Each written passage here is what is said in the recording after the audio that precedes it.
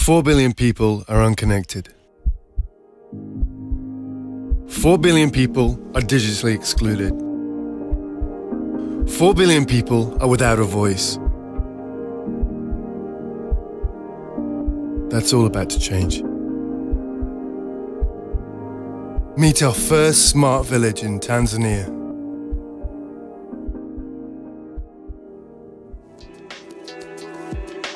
The village has been left offline because mobile operators could not profit from connecting them.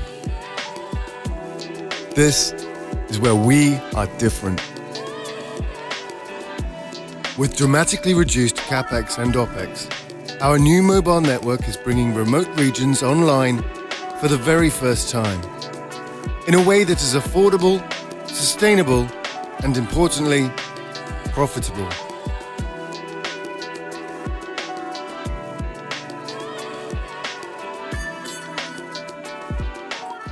Kwanza, familia yangu nakuwa naye karibu naiona.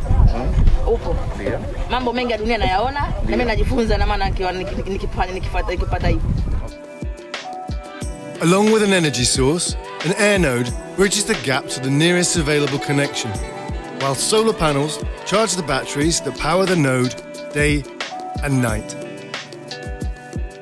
Excess energy reserves can be metered, sold through our app, and used to power ancillary services such as freshwater pumps, ice makers, and off-grid energy outlets.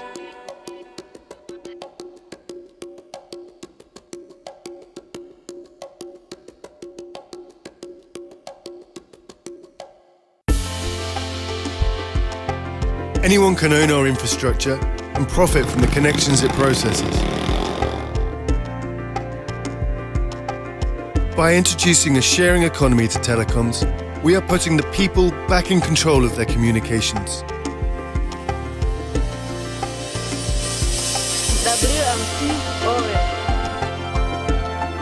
For the first time in history, everyone will be able to govern their own data. Credit can be bought at local shops using cash or exchanged peer-to-peer. Users can make low-cost local and international calls straight from our application.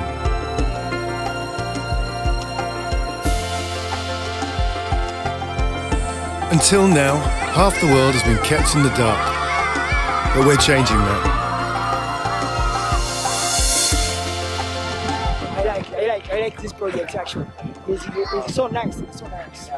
You see, there are few people in the world who can be able to help the people like this. You know, and the few people.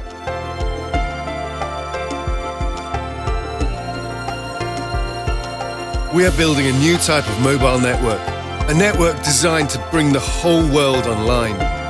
A network of fairness, transparency, and inclusivity. A network that 4 billion people are waiting for.